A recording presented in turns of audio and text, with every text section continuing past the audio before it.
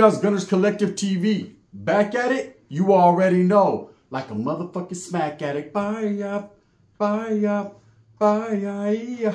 In a minute, start in a direct fashion, man. We're going to get straight to the content of the day. But before we do, let's hit that like and subscribe button. Put your notification bell on all so that way you're directed in the direction of the dope content that I am kicking. Sauce. Yeah, I look like a pirate. Utterly Willie Stardrill, right? And you already know what it is. So I wanted to talk about something that happened in the past, man. You know, this is kind of to dispel the rumors that, you know, the brothers in the Nortenos always work hand in hand. Sometimes there's drama, man. You know, in prison, when you get incarcerated behind them walls, you have to understand that if you join a group or you're part of an organization or a group, that's what it is, man. People might consider other people allies or taitas or camaradas or homies, but it's just you and yours. And really, it's just you. You know, you can't trust anyone. It's a cutthroat business. At any given time, the yard can change. It can flip on you. It can switch up. Those that were once your friends become your foes. That's just part of life, man. We have that in life. People that are your friends later on become your enemies. And those are probably some of the worst enemies you can have. And that's because they know you. They know the ins and outs. They know your get down. It's kind of like the Packers and the 49ers. See, them coaches know each other. You know, so they know how to work around the bullshit. They know your flaws. They know your strong points. It's the same thing in life and in prison, man. Everybody knows everybody. So when you're enclosed in a small space, small area, everybody's in everybody's business. Regardless if they're trying to be that, it just is what it is. You can't run in prison. There's nowhere to run to, nowhere to hide. I mean, you could roll it up, go to the program office, tell them I'm cool. You know what I mean? I'm going to fold up tent and whatever. And there's going to be motherfuckers trying to book you on the way to wherever you're going. So now look. 2007, Lassen Yard, Susanville Prison. And let me tell you the makeup of Susanville Prison. It's way out in the middle of butt-fuck Egypt. Out of nowhere, right? Close to high desert. It's a place nobody wants to go. It's kind of like the end of the road. There's three end of the road places that you go to in prison in California. Susanville, high desert, Pelican Bay. These places are far. It doesn't matter even if you're from Northern California. It's far from that, right? It's just far. I can only understand or imagine guys from Southern California being stuck there. They're so far from home. And it's desolate. It's desert. It's nothing. It's fucking yellow grass. It's snow in the winter, ice. It's just a place meant to fucking test the abilities of your manhood, right? They're going to test and see how strong you really are. Places like this are meant to break people. Places like Susanville, High Desert, Pelican Bay, they're meant to fucking twist your mind. They're going to see where your head's at. Only the strong survive. You hear that old thing? That's the truth, right? So this was a place where not everybody was happy to be there, but it is what it is. Prison is prison. You have to go with the flow. You have to, you know, go with the rhythm. So anyways, I remember myself getting to Susanville. I was on alert, kind of like, damn, man, I never thought I was going to end up here. You know, I was trying to stay in the Central Valley, the Jamestown area, Tracy, you know, even Pleasant Valley, Soledad, Salinas Valley, anywhere close to home so I can get a visita, so I can be close to knock a bitch, man. She'd come visit me and send me fucking, you know, money on my books. But way up here, you feel like you're isolated from everybody. So I get to the yard and I recall that particular yard, man, after I went straight to the hole because what they did was they had all the Nortenos in administrative segregation pending the yard flip. They were flipping the yard at that time. I've told the story before. There was it was a 50-50 yard. They were flipping it into become an active Norteño yard. So we were all placed in the oil. And I remember, you know, there was a lot of wheelhouse flying. We were talking amongst our own what we were going to do, how we were going to establish. There was someone that was back there who ended up being a degenerate the whole time that was actually pushing the flow of that yard. We come to find out later that he was no good, but it was too little too late for my career. Anyways, so we're back there and we get to the main line. Things are flipped. Everyone's going through their process. You know, we're figuring out what buildings are what, who's who, where's where, all the homies. Not only do we have to worry about the Southsiders, the Southerners, who were very, very respectful. That's one thing I could say there about Susanville, that I never had any type of animosity or pleito with the Southsider. They were always righteous, real. And that's one thing I could say that a lot of that right there, seeing that particular spot changed a lot of my mentality. I was already good for the raza. I was already like, man, tired of the, you know, the inner gangbanging with my own people or fighting with Southsiders. But this right here showed me a whole new way. You know, they were very cool. So we get there. We don't have MAC reps. That's one thing Norteños don't do is conform to MAC reps. Everyone else does, right? Nortenos felt that it put a target on the homeboy's back for being a mouthpiece, and there was nobody. We're not going to put a leader on Front Street at all, and then you're not going to let just someone that's not educated in the season speak for you. You know, so it just wasn't going to happen. You weren't going to fraternize with the canine. That's one thing Nortenos don't do, is have build some type of camaraderie or relationship with a canine, being a cop or any administration. It just doesn't happen. Nortenos considers themselves the elite, the Navy SEALs of prisons, so they're not going to conform to anything administration has going on. So I remember we were on lockdown, and there was a lot of brothers, man, that used to do our bidding for us. They used to look out for us. And a lot of the brothers that did look out for us were the NCs, the Northern Crips.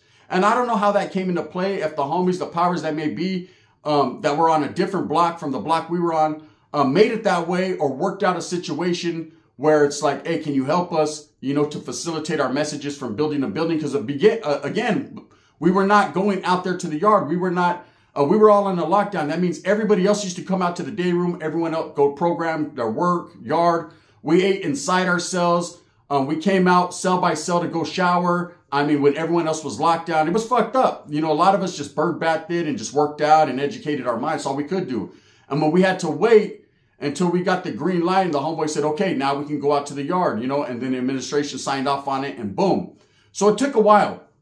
I remember we were on lockdown for about a month and a half to 2 months. Eventually we did come to the yard, and then shit played out how it played out. But in that meantime, in between time, here's knowledge you can't get in college. The brothers were looking out for the Nortenos, no doubt about it. And I've been to a lot of different prisons, man, where the brothers, man, facilitated messages, handed off weapons stock, man, looked out. You know, they'd be like, hey, your homie said, what's up? Or a simple like, hey, what's up? And you just knew, Southsiders knew, everybody knew that we were working hand in hand. Was there an alliance? Were we going to kill each other together and fucking a pact written in stone that we were going to, you know what I mean, ride like that? No. But we were in a facility, in a prison that was predominantly Southern and white. And when I say white, it's always had the nickname Susanville as being the White House or Susie's house. There was a gang of skinheads on that yard. Okay, a gang of them. More SoCal skinheads than NorCal skinheads, but there was a lot. There was a lot of woods. So it was white. You know, it was white as snow out there, man. The woods were programming, brother. Wes Watson wasn't there, though. No, he wasn't there. He was in some level 4 dorm in Tehachapi or something, you know, according to him. Hooping everything inside. He had all the good black and the good white, right? That's what he was doing. But as far as the real woods, the motherfuckers that were there were some serious individuals, serious business. They had all the good hollies.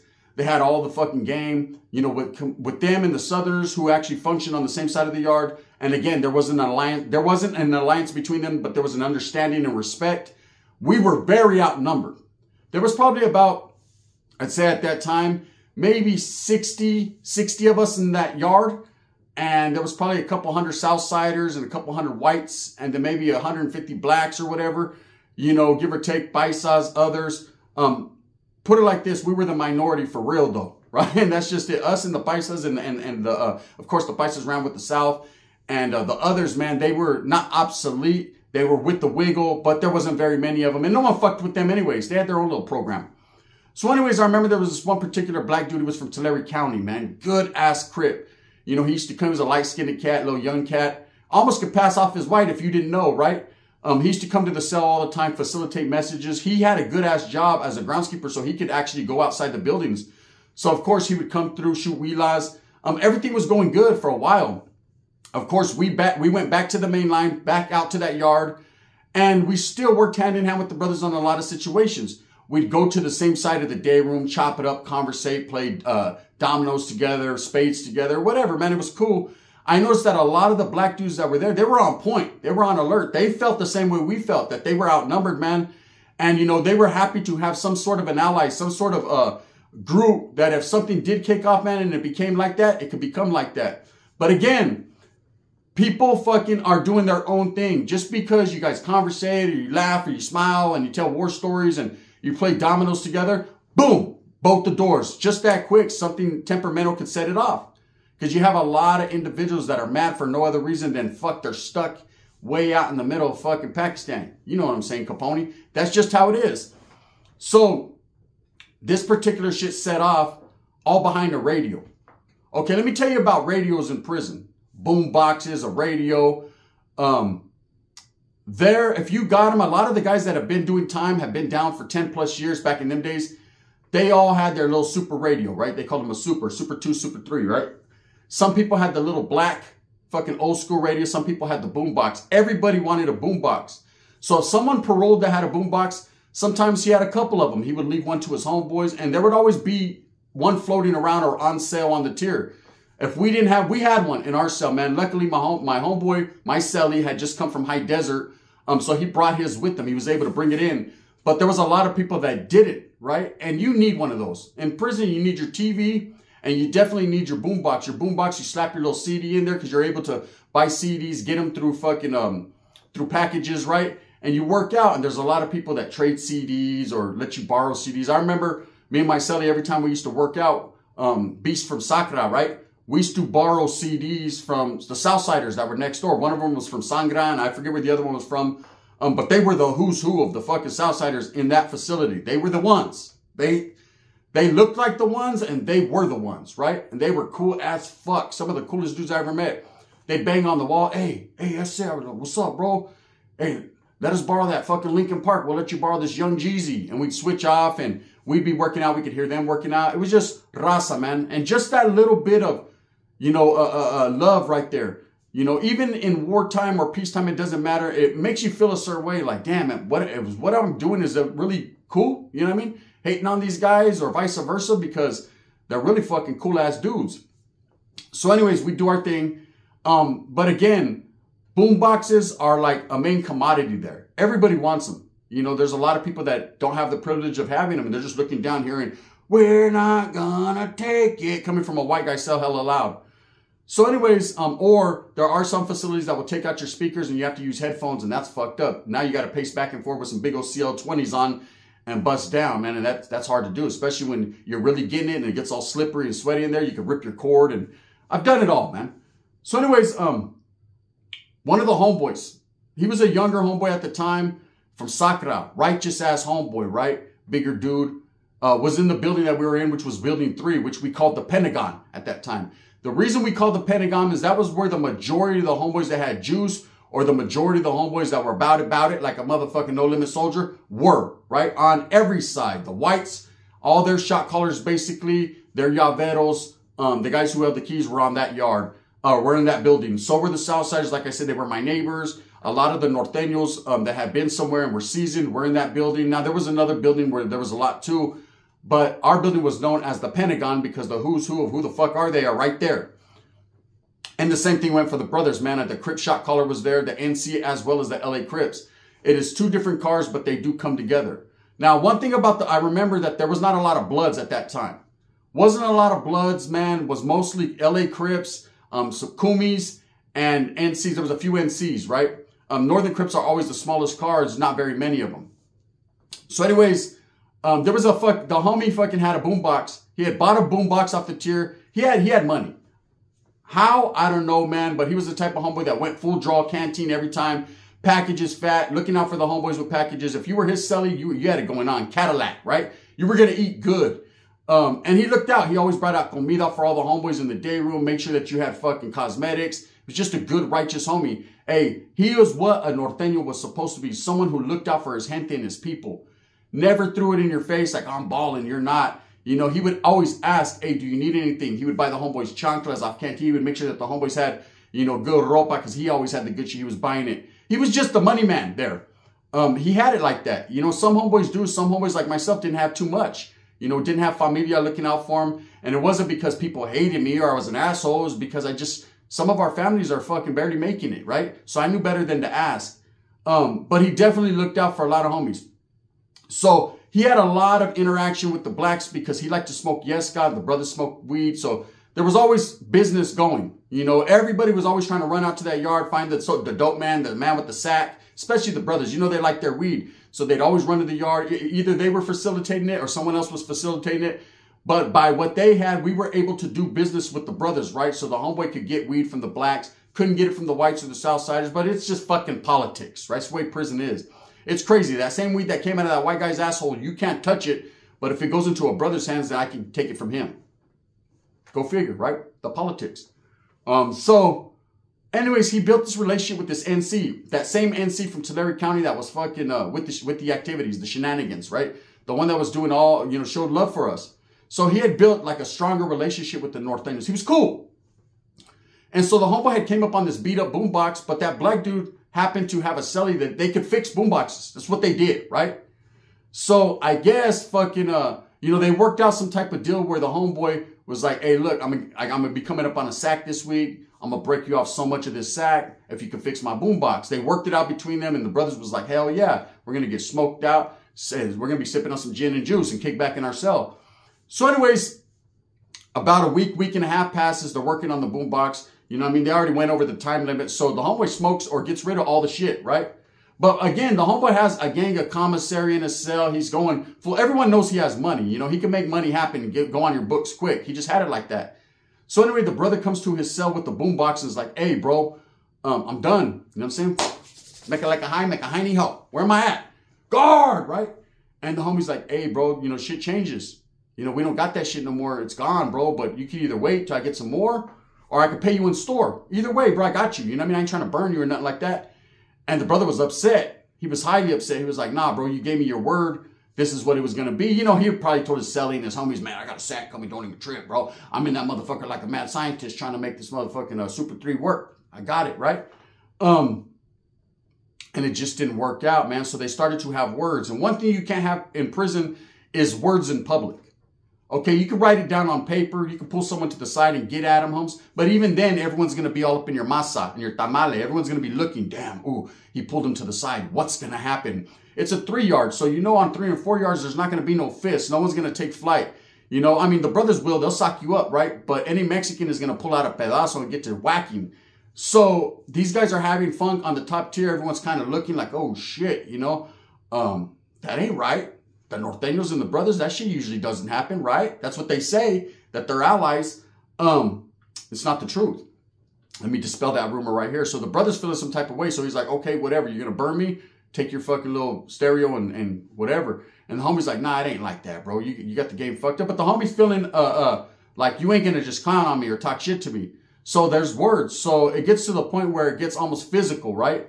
Now there's funk. Now it's quiet in that day room. You got to understand, we function on the same side of the day room, right? So now everybody's kind of looking at everybody like, what's going to happen? The brothers are plotting and scheming and planning over there because they feel like they got burnt. They feel like they got worked out of, his hard work. And the Norteños feel like, hey, bro, fuck these vatos anyways, man. If they want to come at us sideways over a stupid ass radio, it ain't even that serious. But again, like I said, many wars have been fought on them yards for less than shoes, boom boxes, a fucking can of bugler, you know what I mean? A pedazo. Because, I've seen a fucking riot kick off because someone dug up someone else's pedazo. If different groups are burying their shit on the yard and doing their thing, as a Norteño, it was up to us to identify where their fucking pedazos were. We were always watching. So if we see a Southsider dig one, we're going to try to dig it up, homie. You know what I mean? So that way when shit kicks off and they're digging like, it was here, right? Nah, it ain't there no more, ain't. It's right here. You know what I mean? And that's how that was. Straight from their hand to the dirt to our asshole to our hand. Wes knows the deal, the recipe. So that's how that was. So anyways, the blacks were feeling some type of way, man, and they moved on the Norteños. Straight up. And when it popped in one building, it popped in other buildings. And of course, it gravitated to the yard and it popped. And the Southerners just sat there and watched the fireworks, And it became not just a Crip thing and a Norteño thing, but it actually became a black and a Norteño thing because Susanville being so short with blacks and Norteños, of course the Norteños are all going to ride together. They're going to stick together. That's just the way it is. It ain't hood shit. It's all the homies together. And the brothers, man, you will have sometimes where the Crips get off or the Bloods get off or the Kumis get off, Jama, whoever, they're going to get off. Muslims, non-affiliates. But in this place, they all kind of stuck together. Wasn't too many blacks. You know what I'm saying? And they got off, man. Got off pretty vicious. And it was a war, man. It happened over a few weeks. So eventually they locked everybody down. But I'll tell you this, man. The brothers they didn't hesitate. They moved on the Norteños quite viciously, man. And it was a back and forth thing. Now, at this time, I was in the oil. Okay, I was in the oil. I was waiting to be transferred when all this shit happened. I'm telling you a secondhand story, but I'm telling you, pura, for reals, how it went down, right? Anyone that was there will tell you. And they were bringing a lot of brothers, man, and a lot of Norteños into the hole. And, there was no love lost. There was big plans to get out and keep it rocking. Eventually, man, I got shipped out, and I'm sure it got worked out. You know, them wars don't last too long between Norteños and blacks, but when they do get down, they get down. They go off. So a lot of people that believe, oh no, Norteños are, they kick it with blacks all the time. It's all love. It ain't always like that. You know, something as simple as a fucking radio got a whole bunch of people stabbed on the yard, got a whole bunch of people stretched out. And you know, and I'm sure fucking the Southsiders and the whites were like, oh, hell no, right? That's how quick it could set off. Now, of course, it wasn't a racial thing. It was two groups. It was the blacks basically versus the Norteños. And of course, the Sureños are not going to assist. But from what I heard from a homeboy, the Sureños did actually, the Southsiders actually did come up to the Norteños and ask them if they needed their assistance. That's one thing I've learned about Southsiders that I respect, man. They are all about the raza, period. All about chicanismo, all about, you know, the wiggle. And if they see any Latino, you know, getting ridiculed, made fun of, even a paisa, they're not going to let another ethnicity or what people would call race. I think we're all one race, human race, right? But another ethnicity or culture touch their people. North, south, none of that. You know what I mean? Now, if it's wartime and they're against Norteños and a black wants to jump in and jump on a Norteño, cool, right? Whatever, more the merrier. You know what I mean? Ride that railroad, LeVar Burton. But if it's fucking all about a racial thing, they definitely will lay their arms down, man, and pick up other arms hand in hand with Norteños. I've seen it. You know, I've almost been a part of it. I told you in the Youth Authority, man, when the vato from Calexico walked up to us, and we were pretty shook. Not scared and shook up, oh, he's going to get us, right? But we were shook, like, what's this vato doing walking up on us? You know what I mean? We got ready, like, oh, shit. We took a stance. He was a big vato. And he was like, hey, can I get at you guys? We're like, Simon. He was like, hey, these brothers are getting a little loud and too deep, homie. And one of them wants to fucking... What happened was we had two TVs in the day room. One was for movies and whatever, the sports. You know, the other one was basically the Mexican TV. It never changed, homie. It was on Spanish all the time. The only time that fucking TV changed is if it was movie night, and then the movies would be on both sides of the TV. So if you sat on that side of the day room, fuck you. You're assed out, right? You're watching Esmeralda. You're watching a novela. You're watching Levántate. You're watching fucking Caliente, which the brothers would say, hey, what is that show that you guys watch? Caliente? Boom. They throw that motherfucker on. It was Caliente and Soul Train on theirs, right? So let's give up to that motherfucker rubbing like, damn, sure love me a Mexican, right? And that's how that was. But these vatos got deep, man, and they started to, hey, why don't you put Soul Train on both TVs? You know what I'm saying? Bobby Brown's going to drop dope on stage. We're trying to see it. And, of course, the Southsiders, man, being the way they are, they were like, fuck that. You know what I mean? Leave that shit on fucking the news. We want to see if a hurricane hit in fucking Matamoros. That's it. And then there was going to be funk, and, of course, it never materialized or happened. And I'm glad it didn't because, man, I hate black and brown division. I hate the bullshit, you know. Even that situation in Susanville, hearing about it and knowing what was going on behind the walls in the oil, you know, and hearing, you know, the stories back and forth, you know, a lot of brothers coming in the hole, a lot of Norteños, I was like, fuck, hey, this is not what I signed up for. This is not what it's supposed to be. I understand about guerra and war. Anyone can get it in prison. It's just the way it is. You're going to stick to your people. But it's an ugly situation when someone that you actually, you know, were cool with and gave a sopa to, and the next thing you know, you're having to stab them. It's just it works out like that. Anyways, with that being said, man, eventually over time, shit blows over and everyone does their thing. But yes, man, that is a situation, facts, 100%, where Norteños and blacks got off with each other all over a fucking radio or all over a man's word. Either way, man, you can see it however you want to see it. There's going to be people that leave comments that like, we should have kept his word. You know, what you have today, you might not have tomorrow. So you're absolutely right. He should have kept his word. But at the end of the day, them being close and cool, man, I'm sure they could have talked it out. I think, you know, it was just a heated argument and motherfuckers got put on the spot. With that being said, I hope that you move with a purpose. I hope you guys have a beautiful and a great, blessed day. It's Saturday, man. Enjoy that Packers and that Niners game. I know I am. Kick back, relax with your familia, and enjoy life. With that being said, move smooth with a purpose. Get everything that you want coming. But remember, the only way to do that is to struggle, strive hard for what you need and what you got, man. No one's going to give it to you. Thumbs up or thumbs down. Heavy's going to be the head that wears the crown. I'm going to continue to strive, struggle, and strive for what I truly believe in, and that's the betterment of black, brown, the woods, brother. Yes, the white man, right? Someone checked me the other day, and I'll take it, right? Why you always say white boys? You don't ever say black boys, right? That's racist and derogatory. Call us white men. Orderly, white man. Bang, bang. The gun.